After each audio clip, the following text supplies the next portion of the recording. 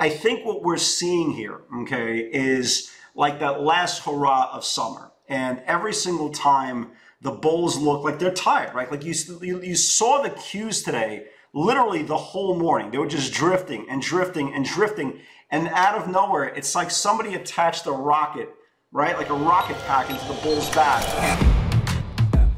Welcome to AccessATrader, the #1 community for those who are committed to taking control of their trading in order to achieve success, profitability, and longevity. Thank you for joining us. Here's Dan Shapiro to help you find your edge, master your process, and own your future. Hey guys, good evening everybody. Welcome to another edition of the AccessATrader.com nightly wrap-up show. Everybody's doing well. I hope everybody is happy and healthy and your families and loved ones are safe. Before we get started, so let's talk about the tape, right? So yesterday, after I did my research, I recorded the video. And I looked around, I go, there's nothing really that I love for today. I thought the market was tired yesterday.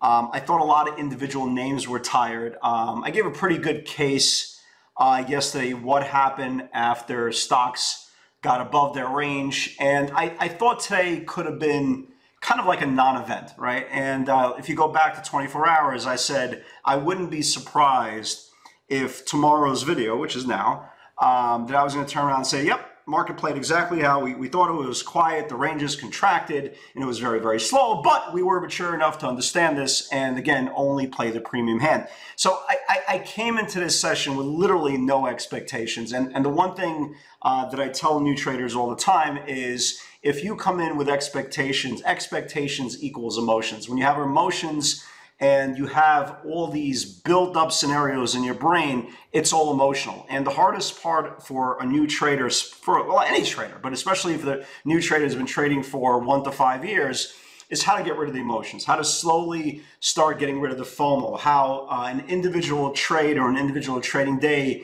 is not as important as the sum, right? As the sum is your whole journey, is your whole career. And I came into today's session, I said, look, there's some shorts that I like. We talked about the meme stocks last night, GME, AMC. I like some stocks to the upside. I go, let's see what we got, right? Let's see what we have. And I tweeted out this morning, I said, look, I got no expectations. No expectation equals no disappointments. Let's see what happens. I'm not in any rush. And that's the coolest thing about the greatest reality show that's not on television. There's no scripts, right?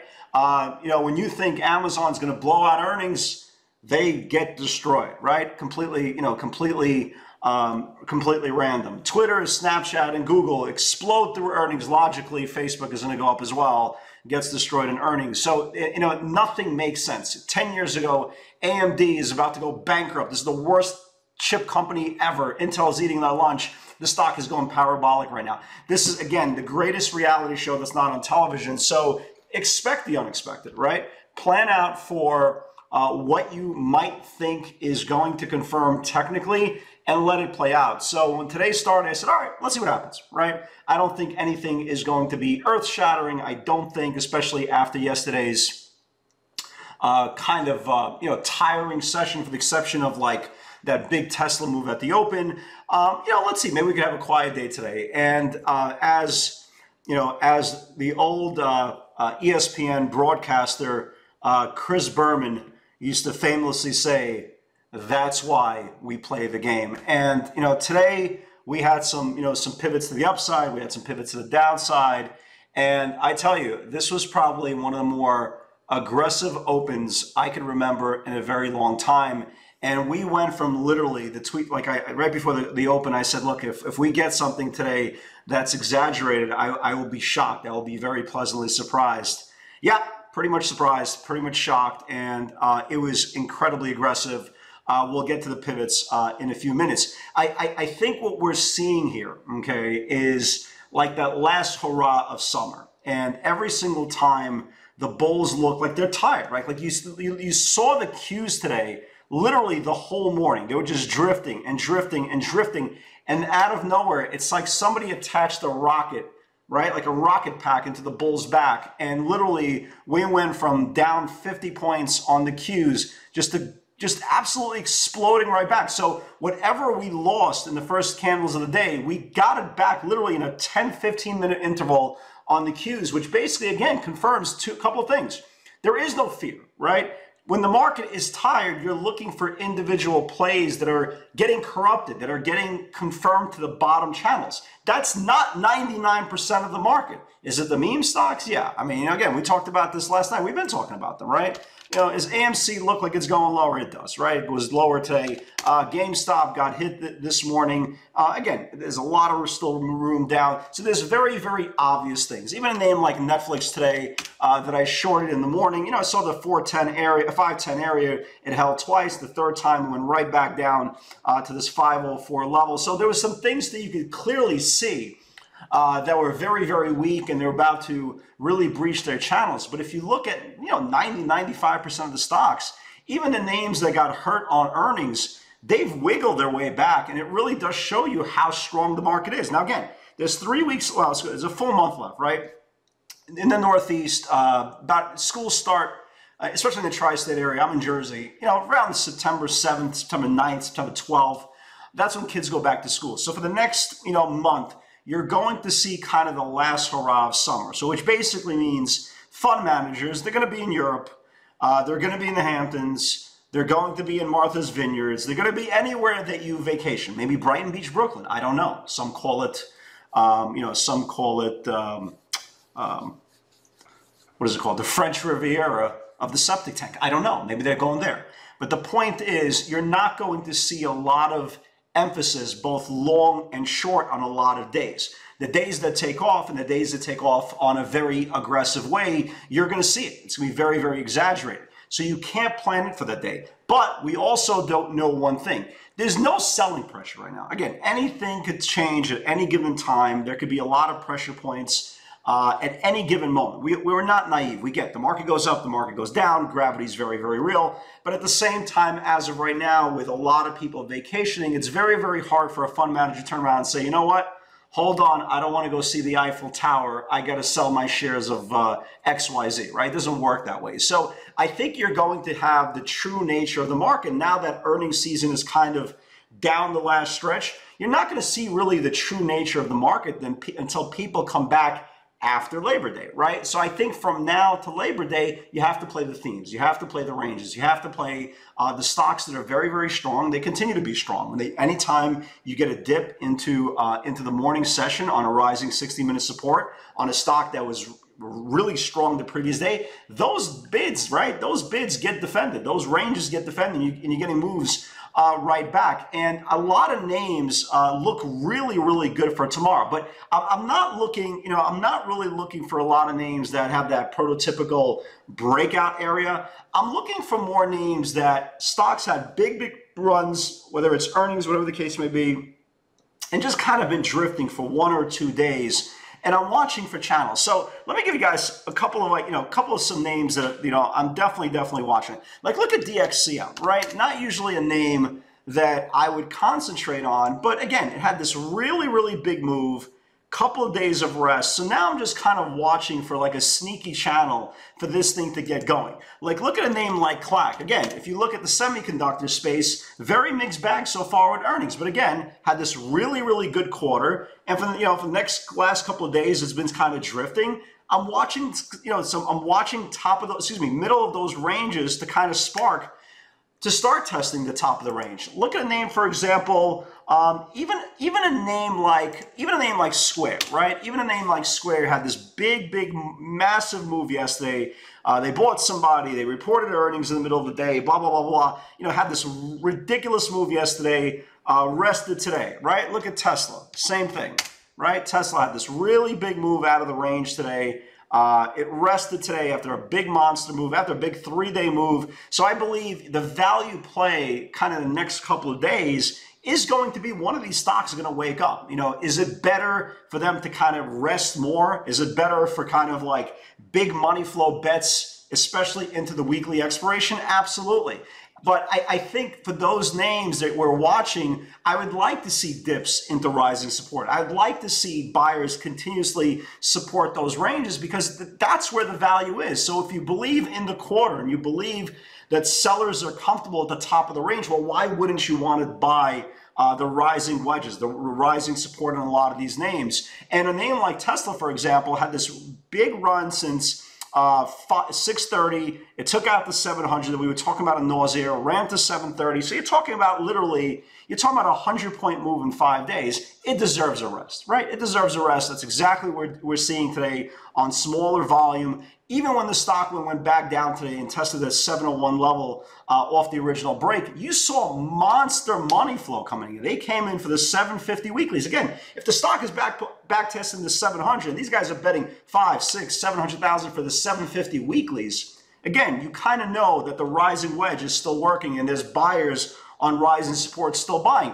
Even a name like Amazon that got kind of beat up into earnings, that kind of missed their quarter unexpectedly. Again, you saw today it kind of held the bottom range, the daily range. It stopped at daily supply. Now, what happens if this daily supply gets confirmed? This isn't some piece of crap stock that needs to drift for months and months and months before people kind of shake off the quarter. This is Amazon, right? In this type of environment, all it takes is 1 or 2 days to kind of remove all negativity, remove all stank from Amazon, and you could get a snapback right back. Think about it. The stock just went from 3,700 all the way to 3,300. You telling me 3,400 can't get reclaimed and building? Matter of fact, we saw 2 bets equal $1 million worth of premium today for the 3,450 weekly calls. The stock is, that's where the 5-day moving average. So there's definitely areas of interest in the market that looks pretty good. I continue to look for clues of any type of buyer strike.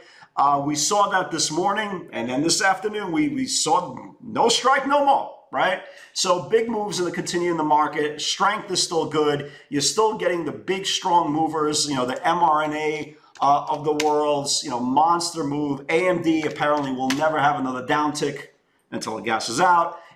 Tesla is still very, very strong. You have a couple of names that are reporting in the next several days. The Rokus of the world, we'll see what happens there as well. But Apple woke up today, right? We talked about Apple last night.